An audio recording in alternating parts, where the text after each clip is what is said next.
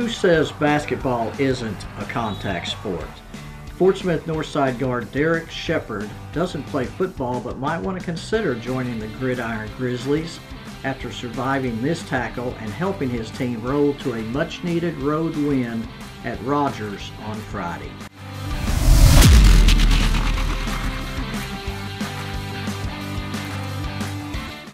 I'm Leland Barclay, and it's my privilege to host the River Valley Sports Report, where we highlight River Valley athletes and schools.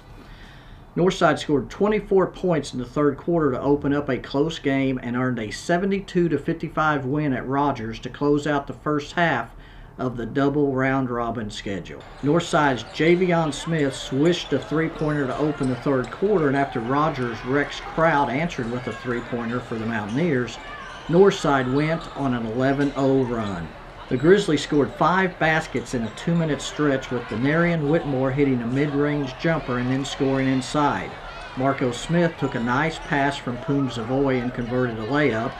Shepard bagged a tray, and Whitmore capped the run with a steal and a layup for a 46-26 lead.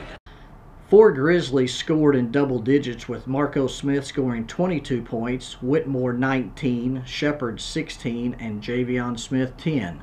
We talked to Whitmore after the game about the third quarter, in which the Grizzlies were 10 of 13 shooting from the floor. It was a pretty good win. It was a pretty good win. It was a really big win for us that we really needed. So I'm glad we came out with a big W. You guys hit 10 out of 13 in the third quarter. You guys just playing well as a team. What was it like that quarter?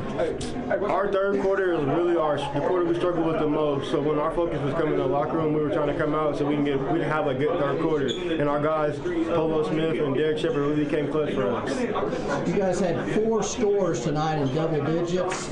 How nice is it to have that balance? It pays off. We've really been working on our shots more this week, and you can tell it during the game. Prior to the Grizzlies' win on Friday, the Lady Bears outscored Rogers in all 4 quarters and won 56-41. The Lady Bears again flexed their rebounding muscle on Friday with a huge 56-27 edge on the boards.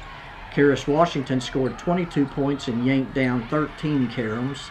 Ariana Gooden scored 10 points and had 9 boards. Sherish Blackman had 6 points and 8 rebounds. Northside finished January in first place in the 6A West. Here are the standings at the end of January. Remember, in 6A, the top 6 teams advanced to the state tournament. The Greenwood Lady Bulldogs remained in first place in the 5A West with a 65-25 win over Greenbrier on Friday night. The Lady Bulldogs jumped out to 22 points in the first quarter, added 21 in the second quarter, and led 43-17. Anna Trusty had 21 points and 5 steals, and Maddie Cartwright added 18 points and 7 rebounds. The Bulldogs weren't quite as fortunate on homecoming night, falling 51-43 to Greenbrier.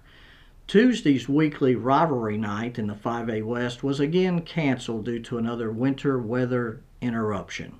Heading into February, here are the standings in the 5A West. Remember, in Class 5A, the top 4 teams earn a berth in the state tournament, so the second half of the round robin should be interesting.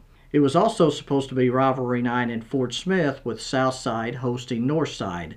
That game, too, was postponed and will be made up on Wednesday, February the 8th. All of the games will be made up, of course, so follow me, Walter Woody, Harold McIlvain, Chip Souza, and Henry Apple on Twitter for all of the updates as they occur on those games. The winter weather also wreaked havoc on the smaller classifications with just 1 week left in the regular season, so expect those teams to be playing a lot of games over the next 10 days. Even National Signing Day, scheduled for Wednesday, was somewhat altered. Those signings will still take place when schools return to in-person learning, so pick up the Sunday River Valley Democrat-Gazette for full coverage. From those signing include from Greenwood, Evan Williams and Jake Glover; from Van Buren, Malachi Henry, Hogan Dunn, Connor Teague, Cooper Jones, Aubrey Willie, Parker Brown, and Riley Lowry; in Charleston, where Roy Hudson will sign; to Southside, where Cage Castling will sign; to Northside, where R.J. Lester, Eric Barrientos, Kyvion Perkins, and Damari Smith will sign; to Ozark, where Briley Burns and Eli Massingale will also sign. That brings us to the weekly segment, Gimme 5. These are the top 5 performances of the past week in the River Valley.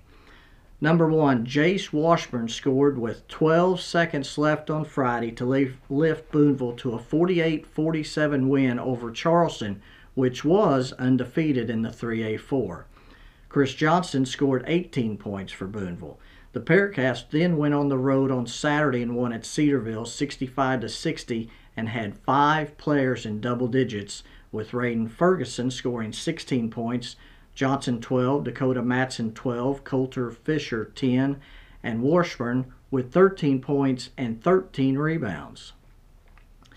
Number 2, the Northside Lady Bears continue to bludgeon teams on the boards. In their last 2 games, they out-rebounded Rogers and Springdale by a 119-59 count with 48 offensive boards. The Lady Bears ended the first half of the 6A West double round-robin schedule in first place by a single game. Number 3, the County Line Indians remained undefeated with an 81-49 win over Ozark Catholic on Friday. Ozark is now 31-0, including 9-0 in the 1A1 West. Number 4, the Lavaca Golden Arrows won their 9th straight game, all 2A4 contest, and wrapped up the top seed in the conference tournament with a 56-38 win over Mansfield on Friday. Number 5, the Lamar Lady Warriors remained atop the 3A5 with a 61-40 win over Baptist Prep on Friday, improving to 17-2 overall and 8-0 in the conference. It was Lamar's first game in 10 days. Also, congratulations to Charleston head football coach Ricky May, who was named the East head coach of the All-Star game in June. Also, big congratulations to Greenwood girls coach Clay Reeves, who won his 400th game at Greenwood on Friday night. To keep up with all the basketball action, you will definitely want to check out every day of the Northwest Arkansas and River Valley Democrat-Gazette, where you will get Players of the Week, rankings, scores, and notes for the most comprehensive basketball coverage in the state. You'll also want to pick up the Sunday River Valley Democrat-Gazette, available all across the River Valley, including eastern Oklahoma, at Walgreens, Harps, Come and Go, and Casey's. Last week's feature was on the long and storied history of the LeFlore County Tournament, the longest-running true county tournament west of the Mississippi River. For many players, including Northside girls assistant coach Randa Grant, who played at Howell, the tournament is a career highlight. You can subscribe online at nwaonline.com and click on the subscribe button, or by calling our customer service line at 479-684-5509. Be sure to follow the River Valley Democrat-Gazette Twitter account, as well as mine, Walters, and Harold's. You can view and purchase photos from our award-winning Arkansas Democrat-Gazette photographers that can be seen and purchased on our website, nwaonline.com/photo. Thank you for watching. Please like the video and subscribe to the channel. We're going to wrap up this week's River Valley Sports Report with videos from Rogers on Friday. God bless you, and we'll see you next week.